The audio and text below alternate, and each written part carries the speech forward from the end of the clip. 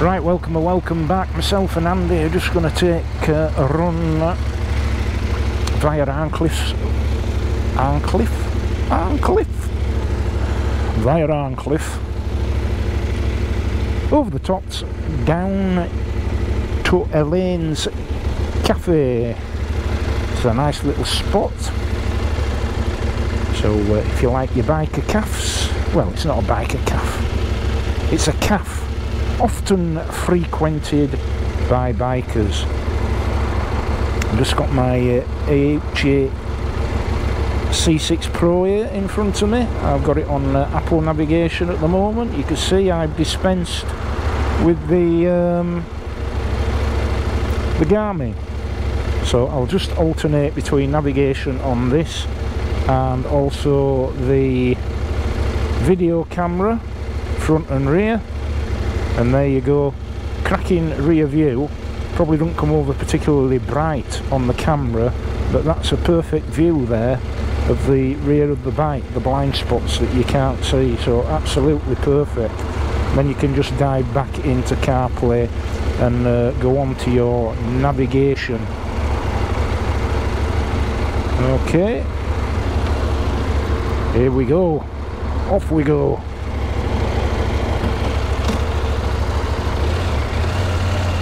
Now then,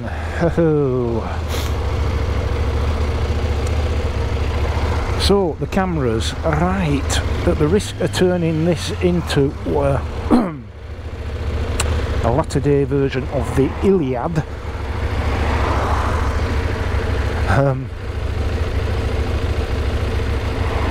I'd like to start by thanking Jonathan of the Wildlife Moto channel. And he obviously picked up on my GoPro woes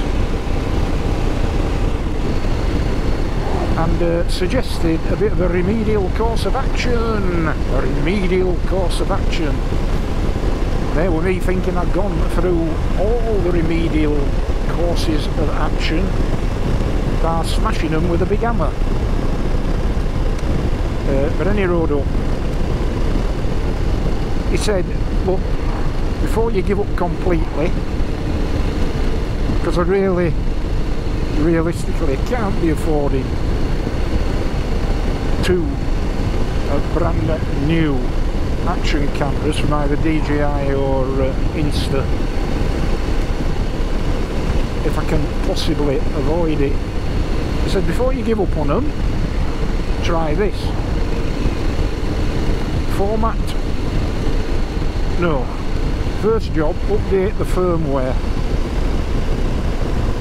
Now I had previously relied on updating the firmware on these cameras via the GoPro Quick app, but this time I did it by manually plugging the cameras into the computer, going to the GoPro site and manually downloading the zip file containing the firmware update, and loading that onto the SD card, putting the SD card back in the camera and updating the camera. I think that's the way I did it. Any road up, what I would call a manual firmware upgrade via the computer itself. Now, what he also said was format your SD cards on the computer and then format them in the camera. Now, which I haven't been doing, to be fair. Now, I use top quality SD cards, the proper top of the range SanDisk cards, the black and gold ones, not the red and gold ones. So I use top quality SD cards, 128 gigabytes. So that's what I did. So I formatted the cards in the computer and before I pulled the cards out of the card reader I manually ejected them via the computer. Then I put them in the camera, and then I formatted the cards in the cameras. And at the risk of tempting precedence, so far so good. Now you might see on this here camera looks a bit different. I've just got it in a metal cage. There's a bit more protection, and because I can't be arsed switching ND filters every 2 minutes, I've got this here adjustable variable ND filter which goes from like 0 to 400. So I've got it set on ND8 at the moment because it's fairly bright but not that bright, and I've got all the appropriate manual settings in the helmet cam, the GoPro Hero 12, to get the right sort of natural motion blur. So the Hero 10 there on the bike, that I just leave it completely automatic, let it do its job. But the main camera, the helmet camera, I always have on manual settings. So I manually set frame rate, shutter speed, ISO range and white balance. Oh, and I manually set white balance on the other camera as well, so that the two match.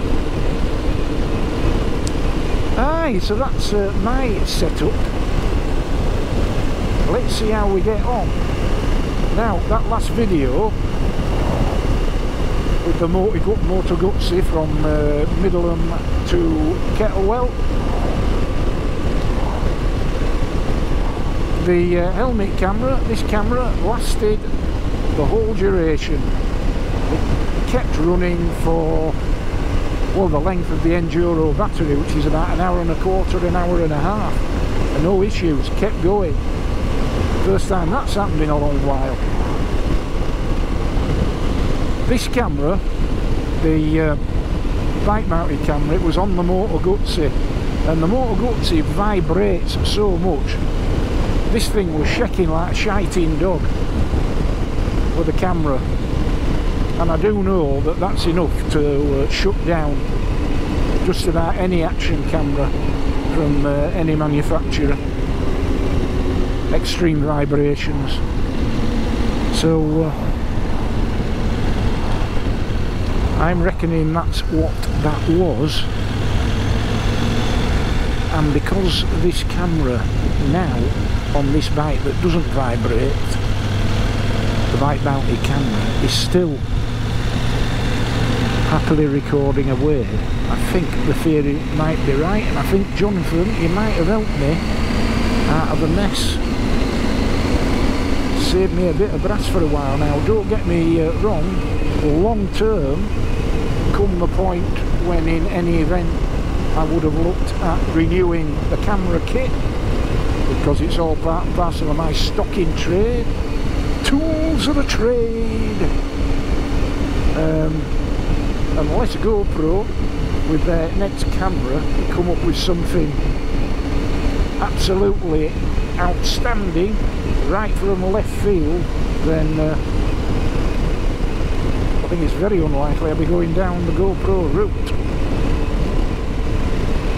But if there's a fix, for the time being, until we see what the latest offerings from DJI and Insta are sometime later this month, then well and good. So thank you, Jonathan, appreciate it, buddy. Go check out Jonathan's channel, Wildlife Moto, cracking channel.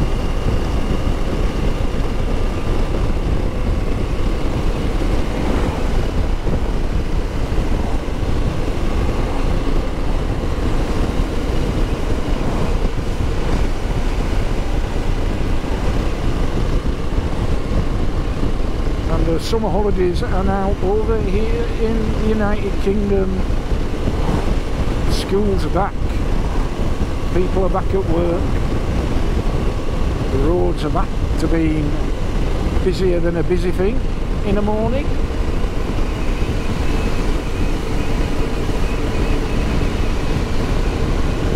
So, speaking about the controversial aspects of equipment,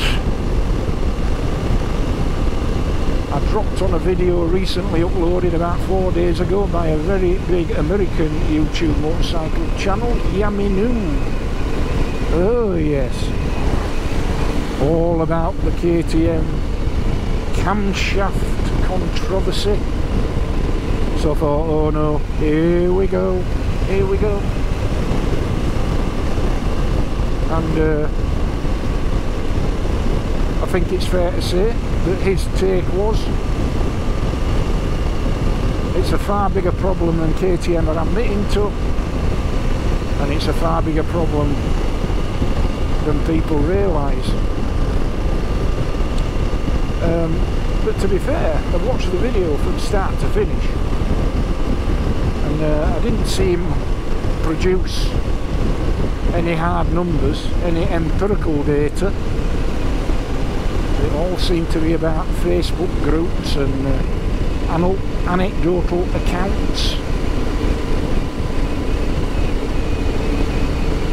But he seemed to think that what had started as being regarded as something of a questionable urban myth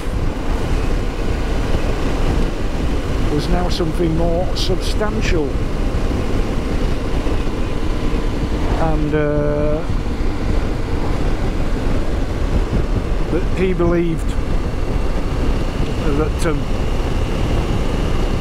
KTM have not resolved the problem in their 2021 onwards bikes. Not solved the problem by increasing the width of the cam fingers and adding an extra oil strainer.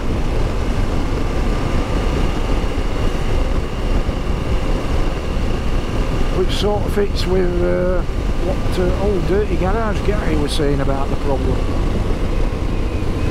But like I say, he didn't produce any hard numbers. No, for example, data around the proportion of warranty claims as against sales at a particular mileage threshold. So that's the data you want. You want a big data set that includes post 2021 bikes with, say, 20,000 miles on,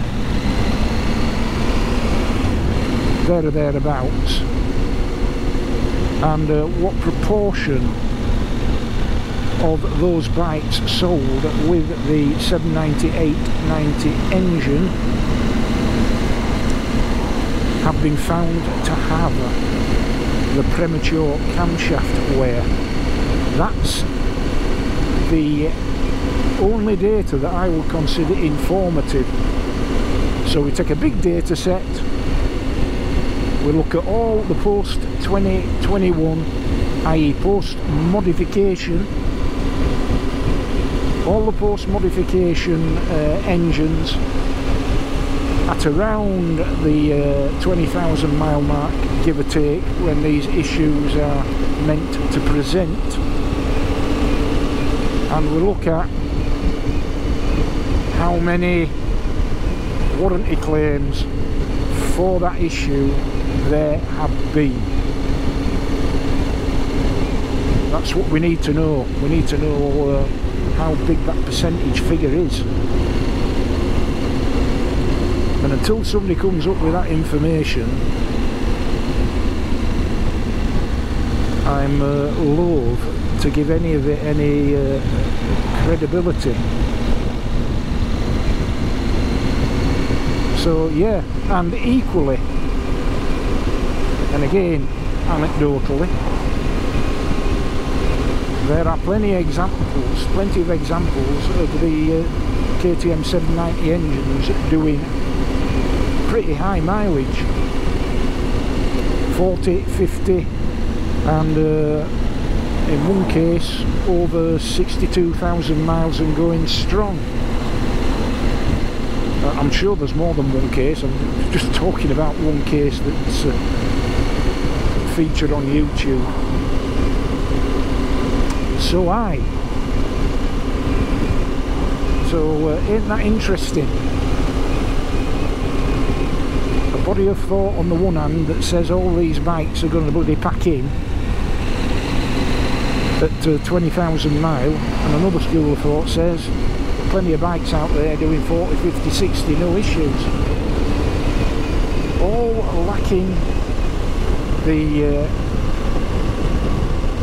shall we say, trustworthy empirical data that would normally support a particular point of view. Interesting stuff. As you know, this my CF Moto 800 MT that I absolutely love has the later modified 790 KTM designed engine, albeit made by CF Moto, and this bike has a 4-year warranty. So still not overly concerned, but if there are issues and it's within my ownership of this bike, which I fully intend to be at least 2 years, then you'll get to know about it. Because as I've said from the outset, this bike's all about putting my money where my mouth has been, extolling the virtues of Chinese-made bikes. So we shall see. Hey!